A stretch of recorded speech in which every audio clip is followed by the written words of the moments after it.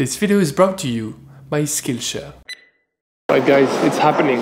So I'm at the airport right now. I'm still in Paris, but I'm at the airport. To be honest, I don't know if that is the boldest or the most stupid move I've ever done on this channel. I thought it was just like an idea at first and then, you know, but you know what? I'm doing it. I'm gonna commit.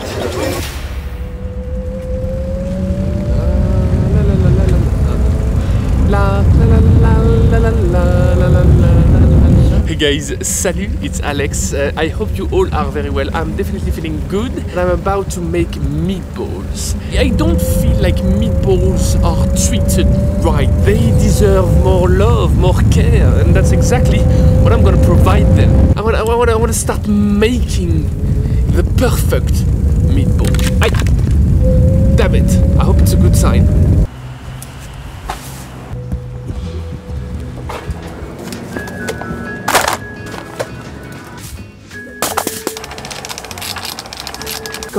Centimètres 90.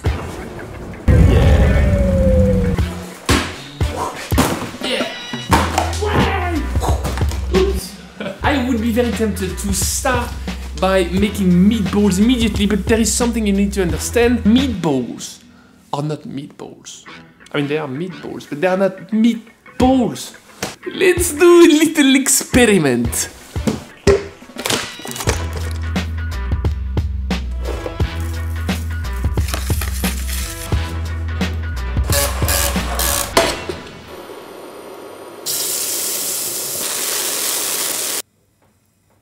This is the end of that little experiment where I made meatballs using only meat. Smells beefy. They are beefy, strong, salty, slightly caramelized on the outside, juicy white. It's not bad. It's not great.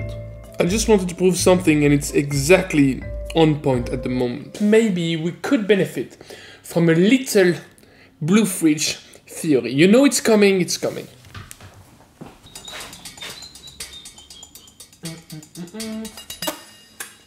Right, let's take a closer look at what is a meatball from a science point of view, okay? Science. Technical. Science. A meatball needs to have both meat and non-meat elements to it. You see, the meat part is pretty straightforward. Beef, pork, veal, chicken, turkey, animal flesh in general. Since that part, the non-meat element of the meatball, can be anything. It's hard to list.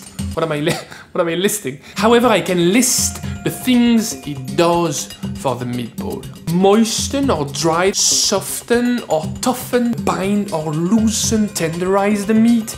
Flavor, they can color, they can season. Now the reason why I wrote non-meat fillers they have this negative aspect to them, like you're probably familiar with the saying all killer, no filler, which in this case makes absolutely no sense. Do not decrease the fillers or the non-meat element. You need them.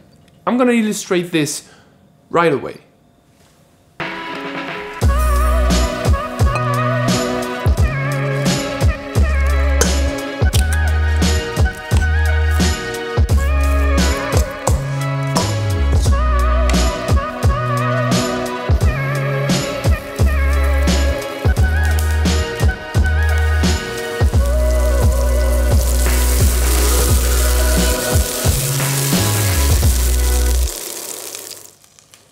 Sponsor time. Skillshare is sponsoring this video and that's great because I love learning very much. I'm a lifelong learner basically. They offer thousands of classes for highly creative and extremely curious people like you and me in so many different topics like illustration, design, productivity, business, and of course, cooking. Their classes are designed for real life, which means that you don't have to put your life on hold. Pretty convenient when you have a busy routine. So at the moment I'm following a few classes, especially in illustration, but the one I'm focusing the most at the moment, they have a super legit meatball class by one of the founder of the Meatball Shop. It's like a small boutique restaurant chain based in New York. Definitely check it out. At less than $10 a month, I feel like Skillshare is very affordable. You get unlimited access to all the classes. Click the link in the description below to get 2 free months of premium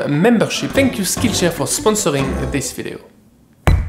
Not sure I did the perfect job at making them spherical. They're slightly flattened, but it does tell you that the texture of these is more supple. Ouf.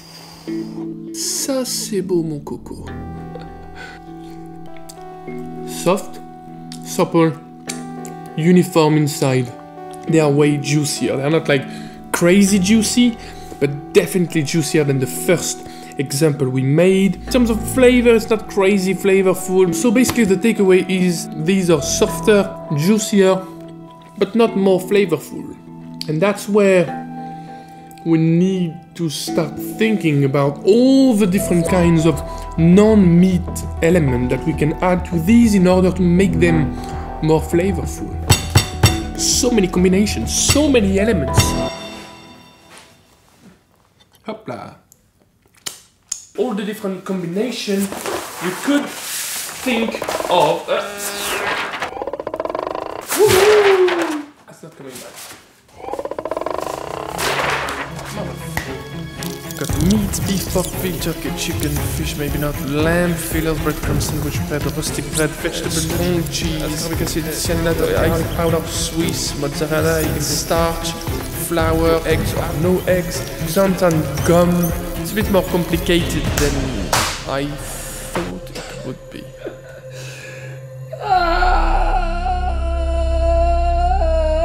I thought I could explore all the different possibilities. 33,177,000 possibilities.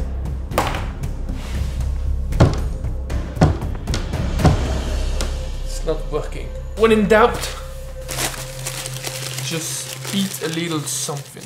You will feel better. These are just dry apricots.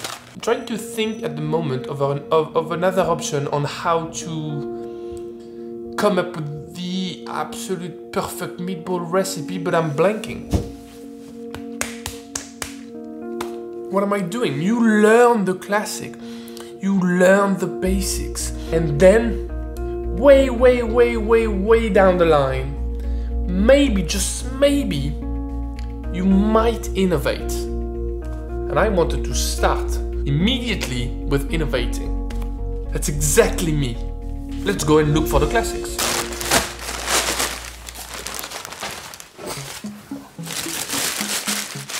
Best meatball. Let's just step away for a second and take a look at the big picture. What do I see? Well, I see balls, red sauce, cheese, parsley, bigger balls than I expected. I think in the US this might not be surprising to you. These are Italian meatballs, or at least the Americanized version of polpette, so the Italian meatballs. Apparently, according to the internet, these are the most famous. Now the question is, do I just read something online and recreate these? Is this the typical reaction that we want to see on this channel? I do not think so. I think there is a gap between learning a recipe from the internet and just tasting the real deal. I mean, I know it's in the US,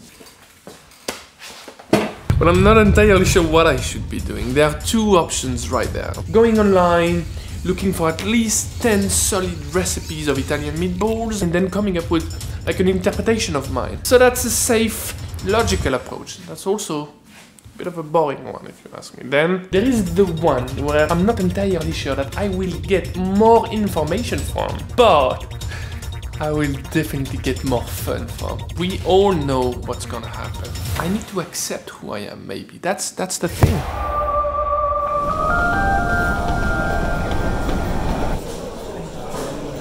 Right guys, it's happening. So I'm at the airport right now. I'm still in Paris, but I'm at the airport. I don't think I expected this specific turn of event in this meatball adventure. I mean, how am I supposed to learn a new recipe? Like, from reading it online? Nah.